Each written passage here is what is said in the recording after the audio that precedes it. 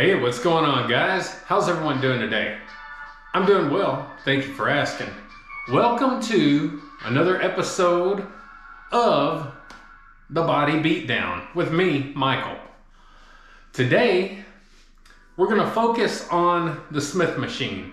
Now, if you recall, I uploaded a video a couple days back just showing a quick little,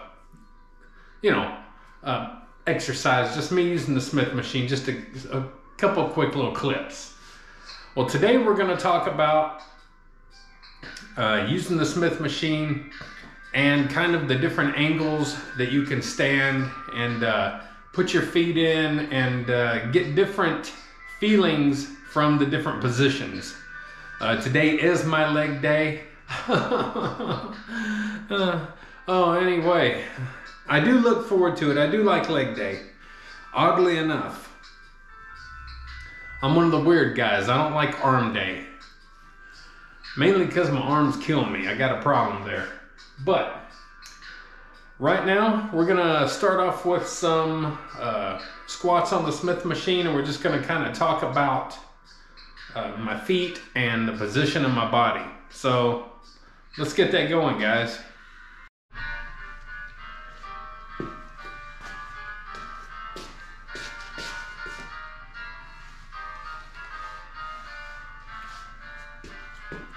Okay, if you notice here, I'm getting under the bar, and you're gonna see me kind of shuffle my feet around, and what that does is that gets you prepared, it gets your body and everything kind of in alignment and makes things feel right. You're gonna know once you get into position where you feel best at. And you'll notice my rack moved right there. Typically, I have some two big dumbbells sitting on the back to hold it down. But yeah, you're gonna notice if you watch my feet a lot, you're gonna notice that they shuffle and kind of move around just a bit.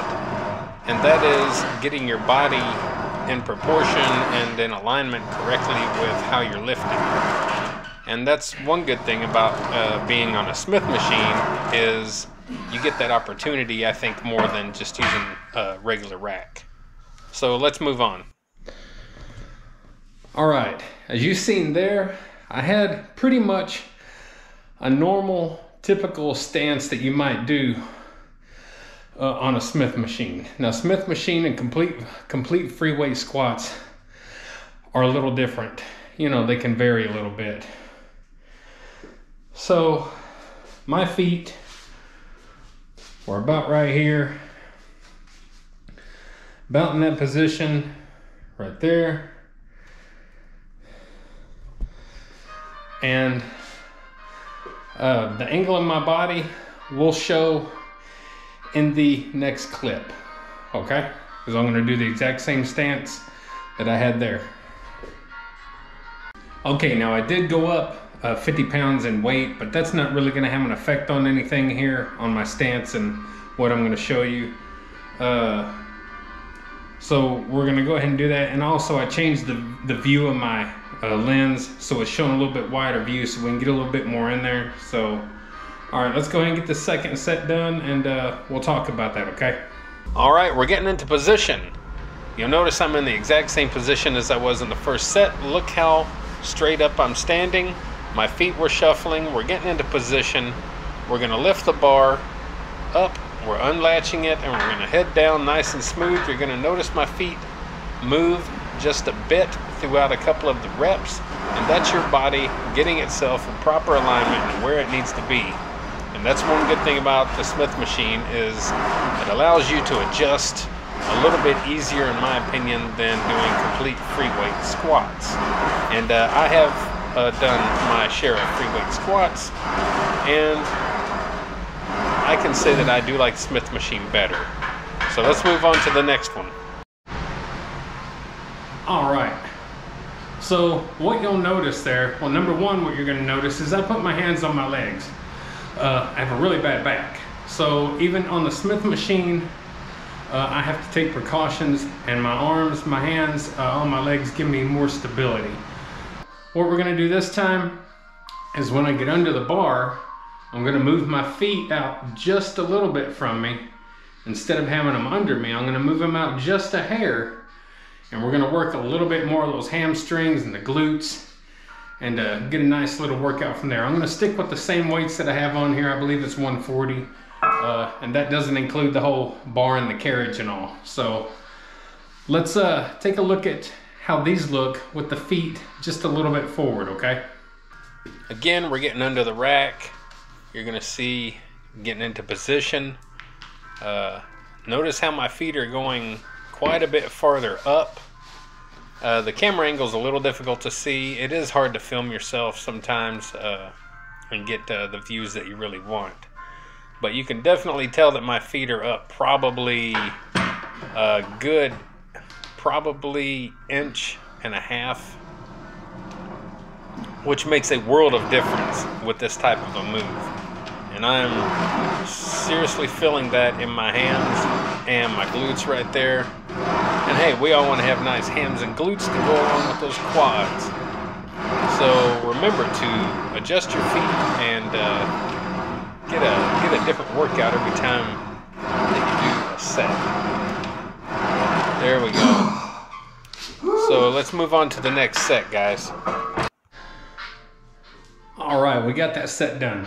Now, as any of you out there know, if you've ever done any of your own videos, it's kind of hard to do these kind of things on your own and kind of get the information across that you're trying to get across. But just understand that the first couple sets that you've seen me do, my body was more in a neutral position with my feet closer into me, okay? This set here, I moved my feet out just ever so slightly. And when you come down, you're really working those hams and the glutes. And it's a totally different feeling.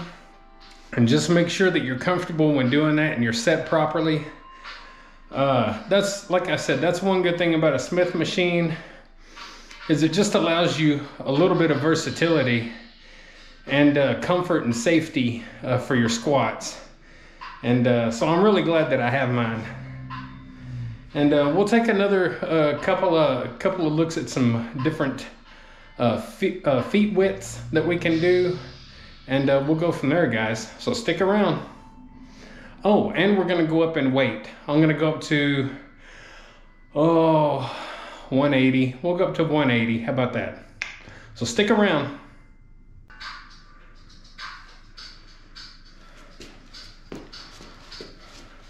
All right, with this one here, we're gonna get up under the bar, and you're gonna notice that I'm gonna take a little bit wider stance on this one. And for me, this one here, and depending on where you place your feet, whether underneath you or further out, you know, in front of you, but for me, this one seems to really hit maybe the inside of the legs a little bit more. And it just it gives you a totally different feel. So like I said, it's good to use different positions whenever you're doing some exercises, because you're going to work different muscles and hit things differently, and you're liable to surprise yourself and find something that you didn't know even there. So let's move on to the next one, guys.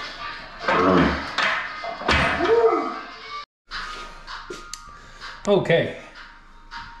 Oh, so for this set, I'm going up a little bit more. I am going to go up to 210, which you might look at that and think, that's not very heavy. And well, it's not real heavy. I don't go real heavy. And I'm lucky to be able to do anything.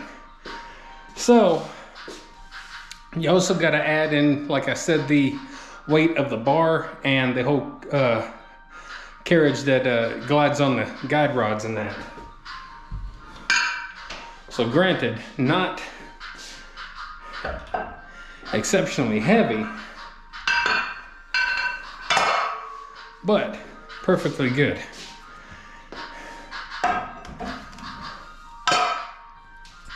Okay.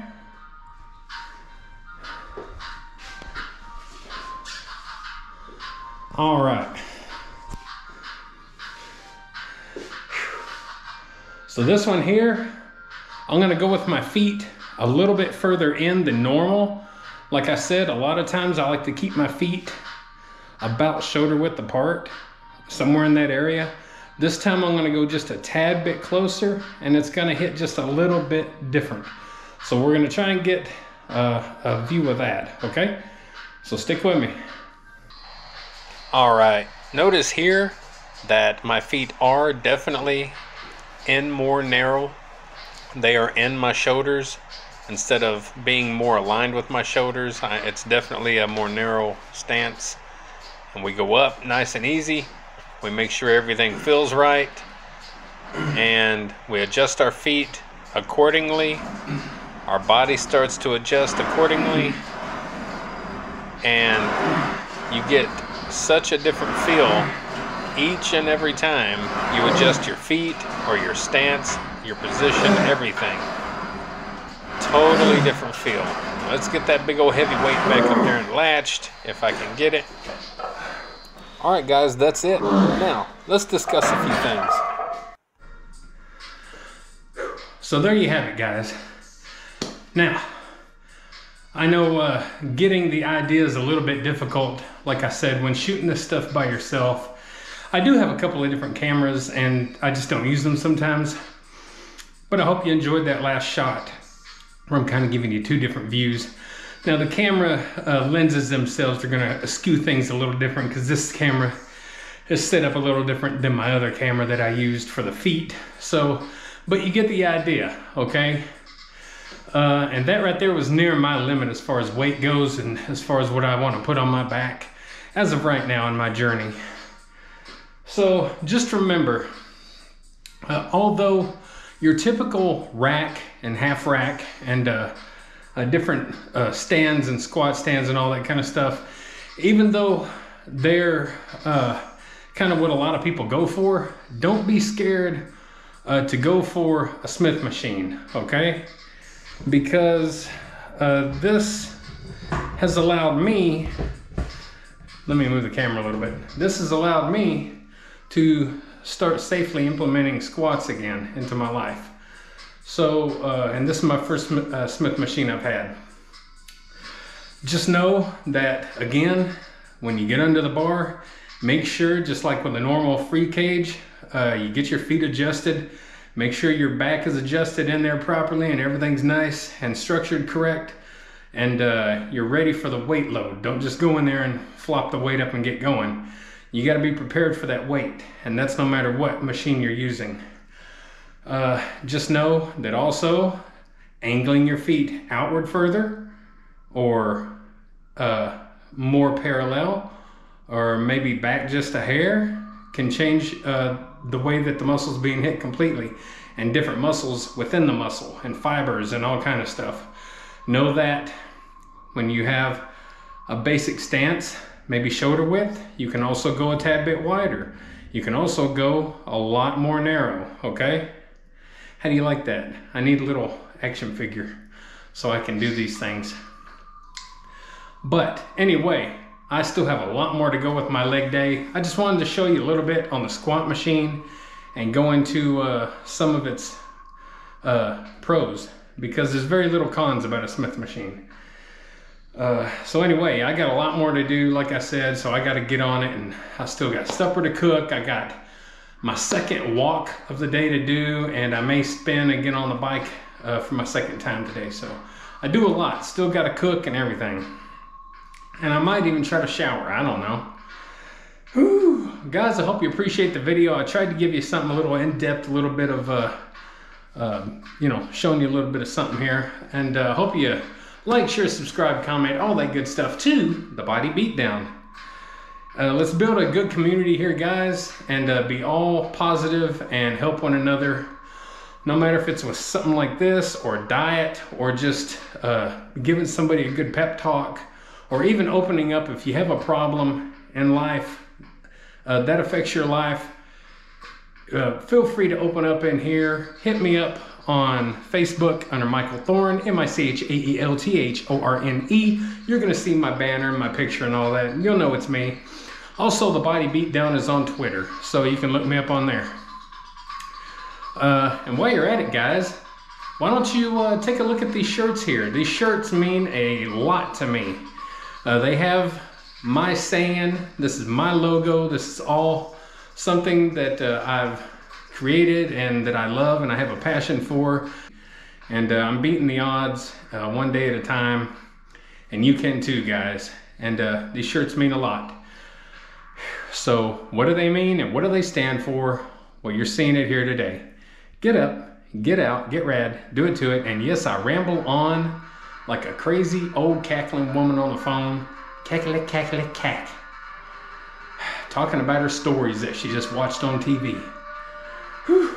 Stories, I tell you. Guys, we'll see you later on the Body Beatdown. Now, get out there and do them legs.